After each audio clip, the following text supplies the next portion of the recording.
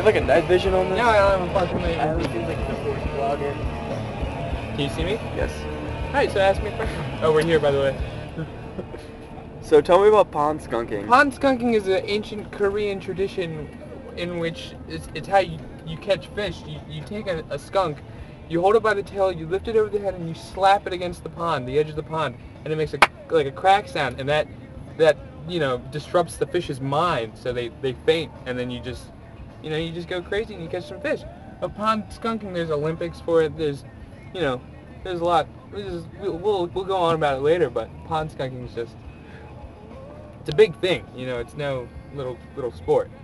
It's huge.